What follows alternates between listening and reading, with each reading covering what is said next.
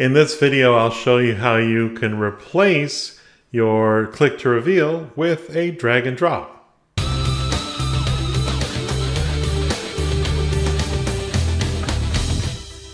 So in this interaction today, I'm going to show you how you can use the drag and drop function built into Adobe Captivate to replace or instead of a regular click to reveal.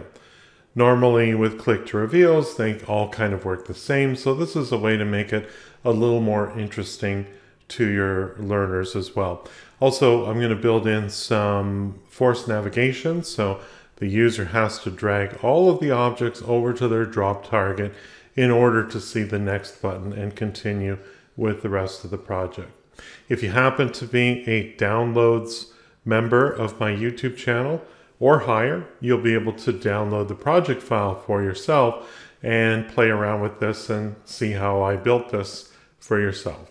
Let's get started. Okay, so let's just quickly review the things that I have on my slide here. I'm just using shapes. I've not used any images or anything like that. I have these 7 objects here, and their purpose will be to be drag objects that will come over to this drop target. The drop target itself is a multi-state object. Let's go into state view so that you can see it there. And the initial state is just blank. And of course we have our 7 different multi-state items that correspond to this lesson that we're teaching people about here. So I'm going to go ahead and exit the state now from the top there.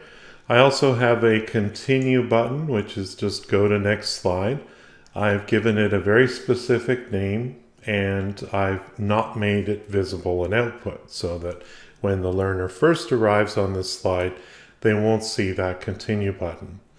Incidentally, all of the objects on this slide have unique labels. Instead of Smart Shape 01, Smart Shape 02, I've given them labels that make sense or correspond to the thing that I'm teaching today. So we have habit 1 through 7 over here, and we have drop target over here.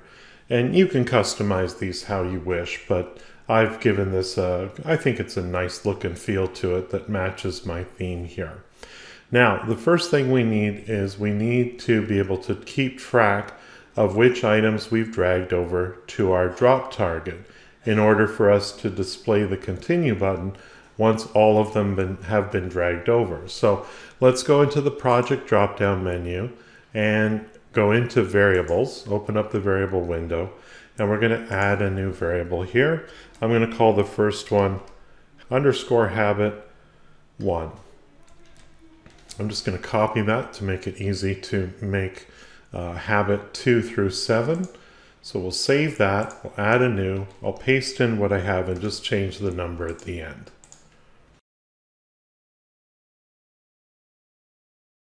Okay, so now I have all of my variables that will keep track of this.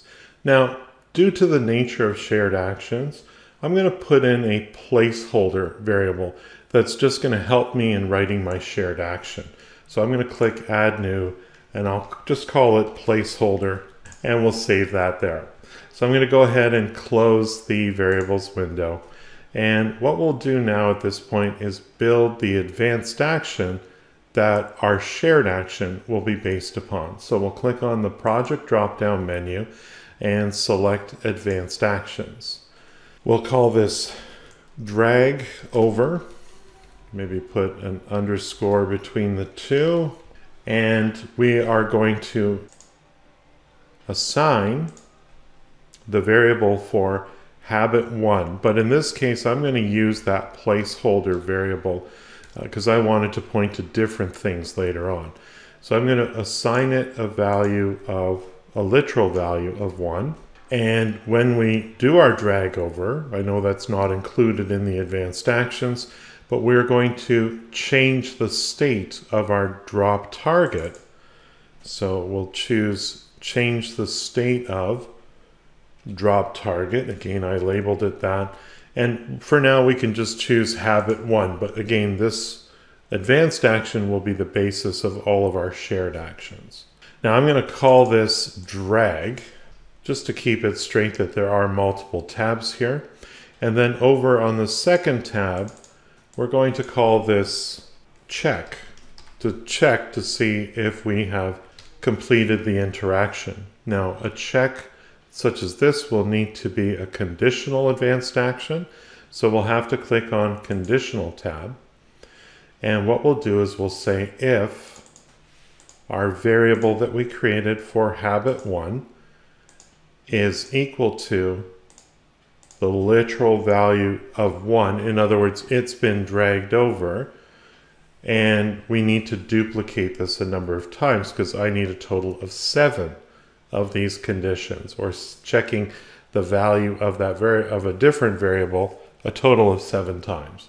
So I can use the copy control here, select the line below it, and hit paste, paste, paste, and unfortunately there's only 4 lines for my if section, but I can add additional lines by using this add control here. So I can add another line, paste, that's 5, 6, and 7. So now let's change these variables to point to the other variables that we set up before. So variable for habit 2, the variable for habit 3, 4, let's scroll down a bit,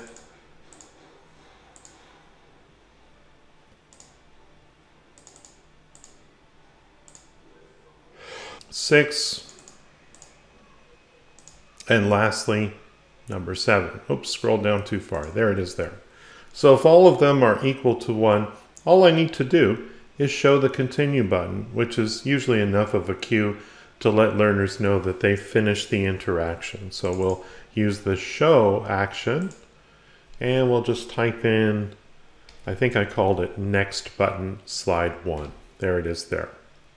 So I like to save this as an action because later on when I might be working with this project 6 months from now, I might not remember what's in that shared action because you can't edit a shared action once it's created.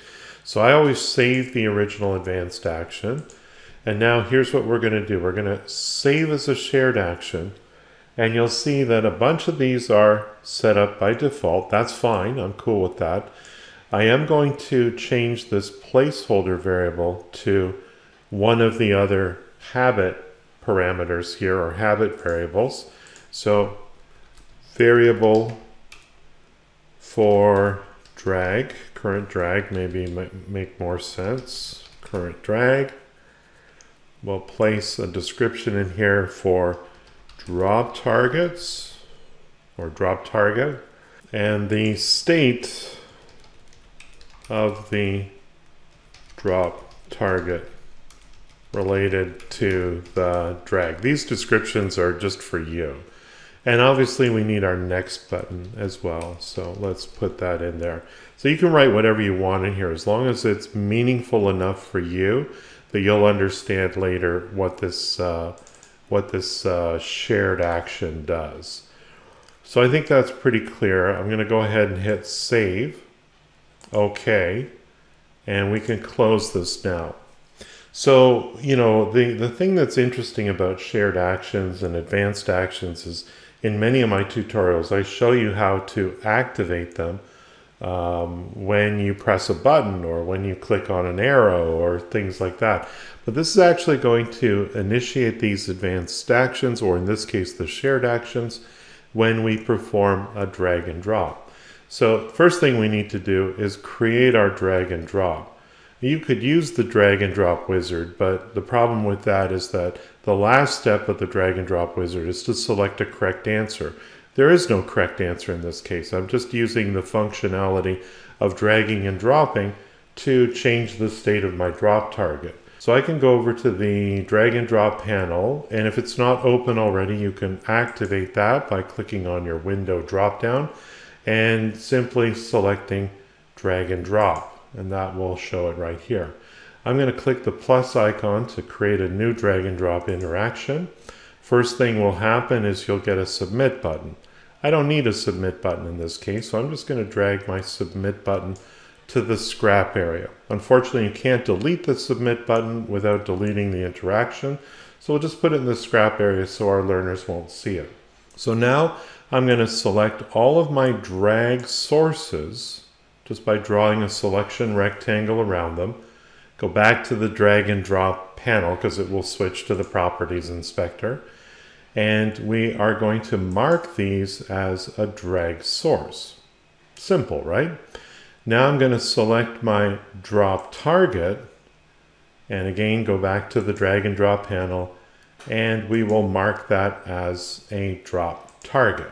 So that's pretty good. Now a couple things I want to happen when I do drag these items over. I don't want them to block the drop target. So I'm going to change the depth to back. That means it's going to put any of these items behind the drop target, which is exactly what I want. And under actions, I'm just going to make sure that this has no action because it's not going to, there is no correct answer, obviously.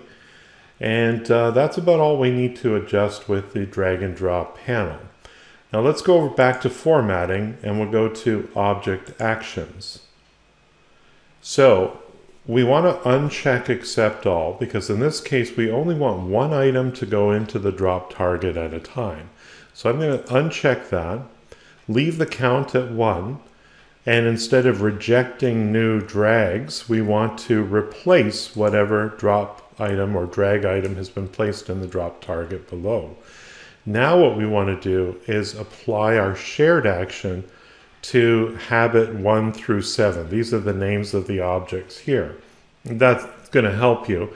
Again, labeling your objects is so important when creating interactions like this, because if it says Smart Shape 273, it's not going to be very meaningful for you. So let's click on No Action, and we will change that to Execute Shared Action. And we're going to use our newly created shared action drag over.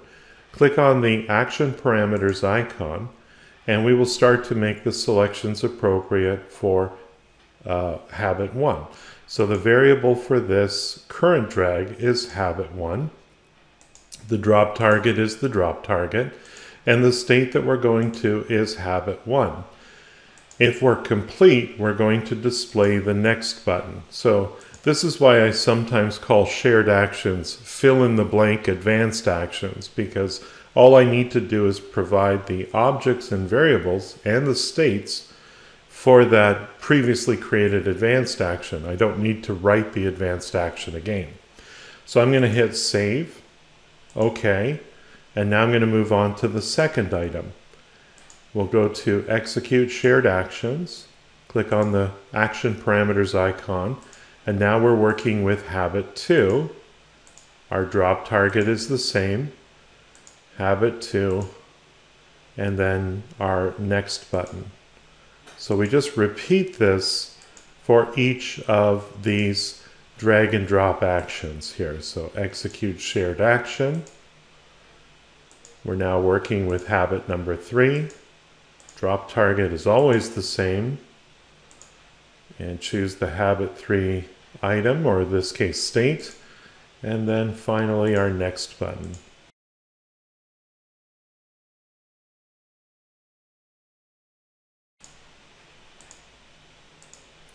Okay, so now we're on our final of the drag and drop advanced actions or shared actions.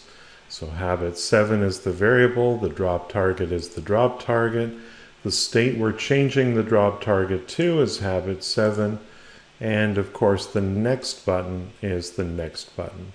I'll hit Save, OK, and OK. So I think we're good to go. Let's test this out. So let's start with Be Proactive. We'll drag this over. It changes there. Again, it goes behind the drop target so you don't see it. But if I drag something else over, it goes back there, so I can go back to that drag and drop item again if I wish. But for each of these items, I see new information that's going to help me learn all about, in this case, the 7 Habits of Highly Successful People by Stephen Covey. Once I've got them all over, I get my continue button, and of course the learners can continue with the rest of the e-learning.